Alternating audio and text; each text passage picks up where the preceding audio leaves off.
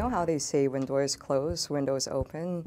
Well, the door is closing in April of 2023, and that door is called the Dispute Resolution Provisions of NAFTA.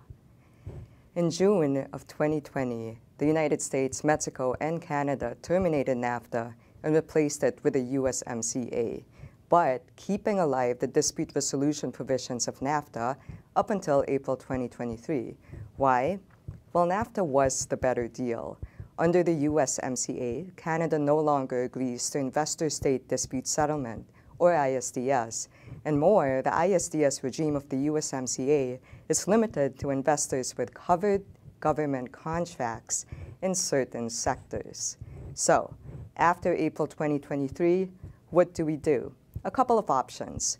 For Canadian investors or US and Mexican investors in Canada, recourse to ISDS may still be had through other treaties such as the CPTPP.